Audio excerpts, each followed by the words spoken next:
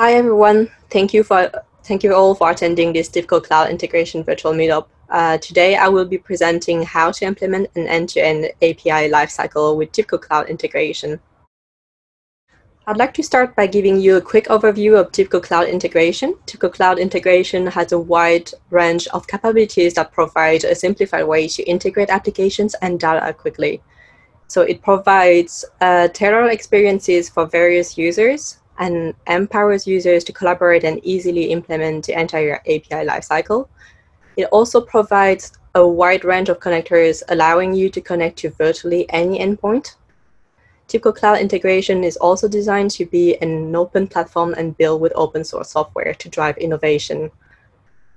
And finally, it offers great flexibility to its user, allowing them to choose how to consume product capabilities and deploy apps anywhere.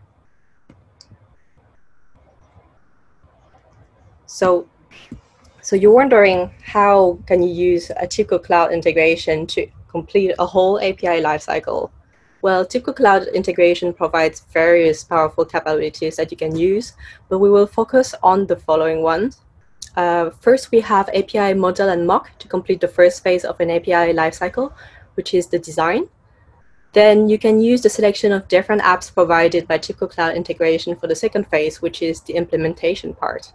And finally, you can use the API Control Center to manage and secure your endpoints, which completes the API lifecycle. So as I said, TIBCO Cloud Integration provides a very collaborative approach to implement an end-to-end API lifecycle. Here is what it should look like. During the design phase, the API designer would use API model and mock to design the API specification, mock the API, and share it with the collaborators so they can try the API and share their feedback. And then once the API specification is finalized, we can move to the implementation part. The developer starts implementing the API, tests it locally, and deploys it to the cloud with the integration apps of TIBCO Cloud Integration. The last phase is managing and securing the API endpoints so they can be safely published and shared.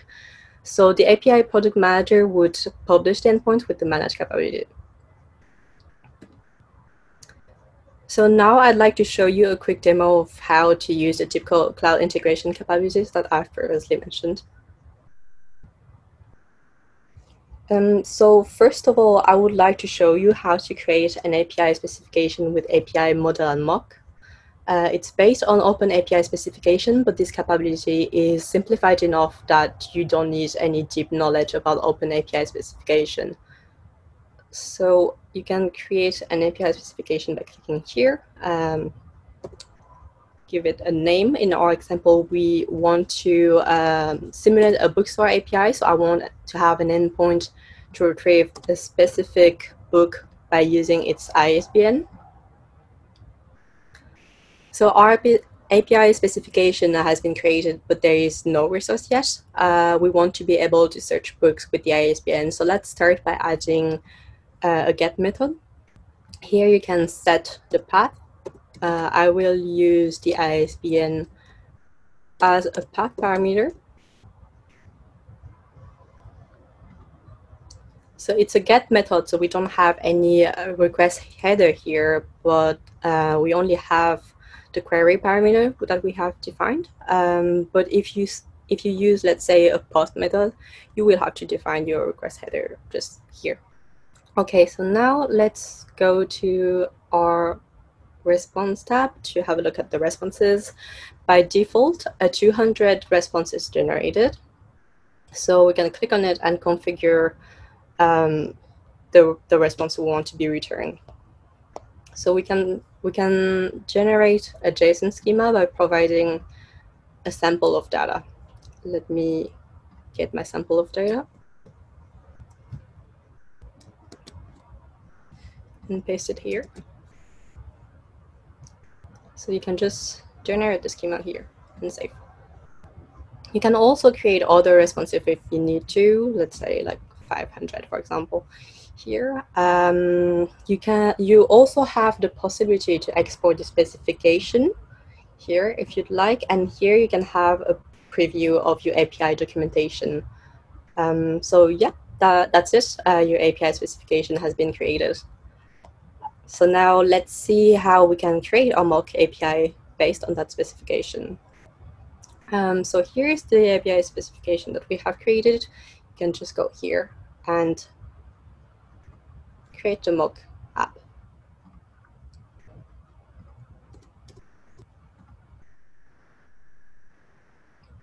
So the mock app will be generated based on the API specification, and the mock response will also be automatically generated. We'll just wait for it to finish scaling.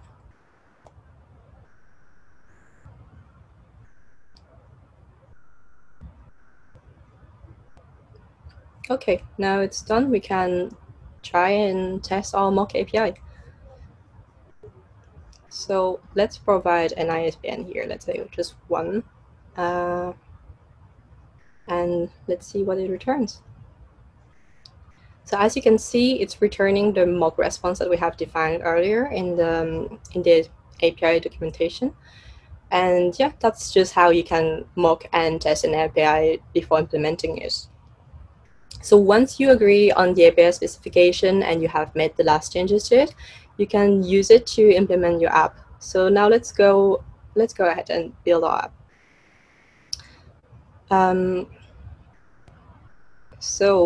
We will start by creating a Flogo app.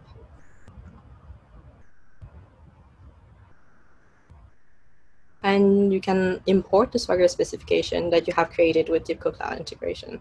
So you just go here and we see it here, bookstore spec. That's the one, and create.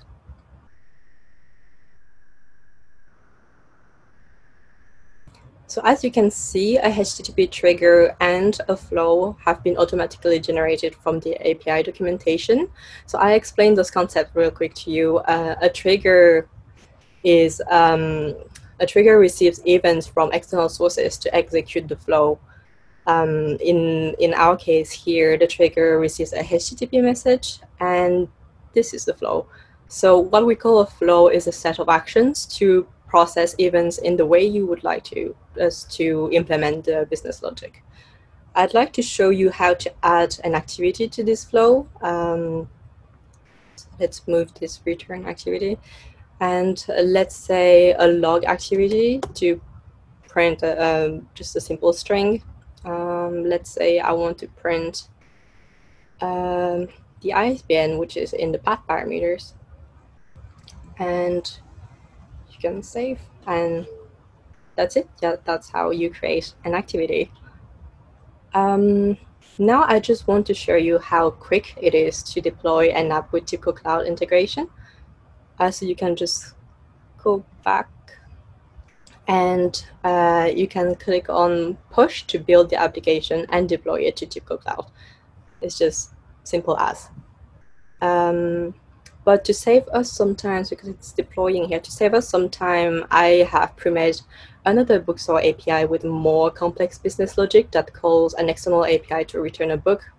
So we can use this one to test it. Here it is. So this app is already deployed and is running one instance. We can switch to the Endpoint tab to test the application's endpoints. So let's go and test that endpoint. So it's also a get method. Here, let's click on try it out, and let's put an ISBN. So now, as you can see, it has returned a book, and it's not defined by, we haven't defined it previously. It's not the mock response, it's the actual response that the app is returning this time. So now I would like to just set this endpoint on private, just so I can show you how we can publish it using TIBCO Cloud Integration's control center. Oops. Sorry. Set it to private, yes. So this is the control center where API product managers can secure, govern, and manage the API as products and publish them via the developer portal. We'll start by going to API definition, where I have already created an API definition for our bookstore.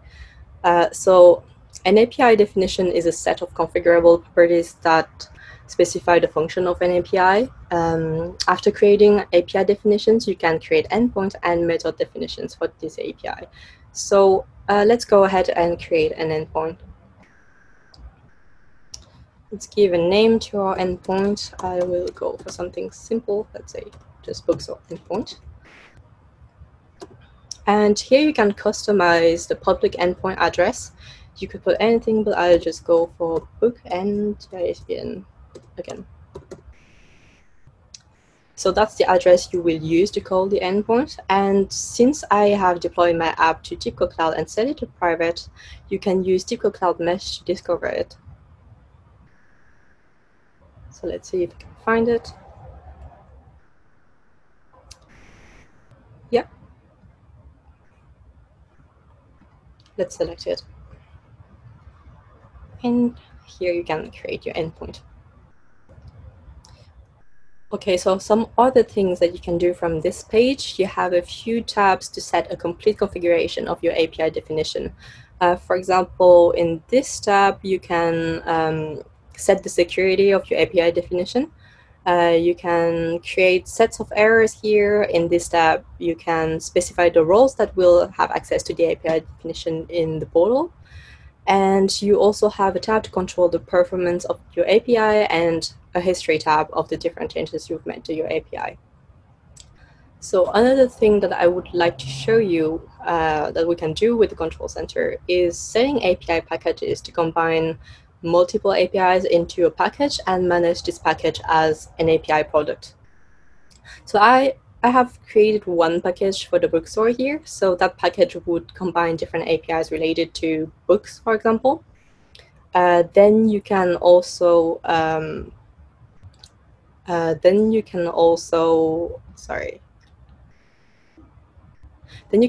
create different plans in your API package. So a plan controls how the consumers can subscribe to your API, like subscription plans. Each API plan constitutes a set of rules, limits, and filters to be enforced when developers make calls to the specific API method or resources. For example, you could have a plan limiting the users to only like 100 API calls per month, and another one with unlimited call. So yeah, you can control all of that with the control center. And that concludes our preview of how you can implement an end-to-end API lifecycle with TIBCO Cloud Integration.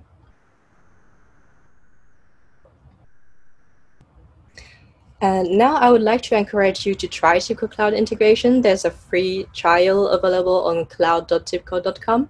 There's a lot of information online if you need it in the following links. And next week we have another fantastic TIBCO Cloud Integration session with Karan. He will talk about adapting cloud native for your existing TIBCO BusinessWorks integration workloads.